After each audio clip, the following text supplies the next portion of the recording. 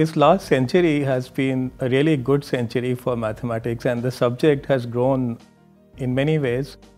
And many people have called this a golden age for mathematics, even in terms of all the great things have been done in the thousands of years before.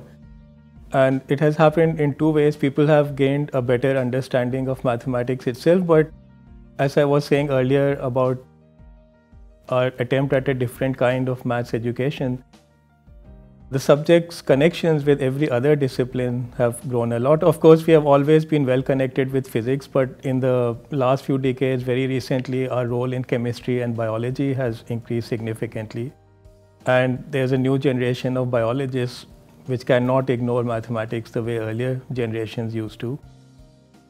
We have applications in economics. The finance world is one of the largest employers of mathematicians.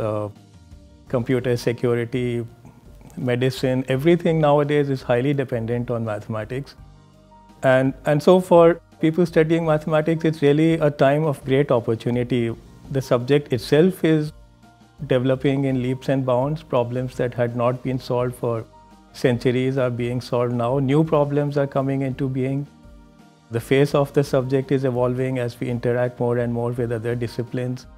And so one just at the intellectual level, if you want to have some fun and intellectual challenges to face, then the subject is in a great period. Or if you want to do something useful for society, then an education in mathematics now is becoming a fundamental way to approach that.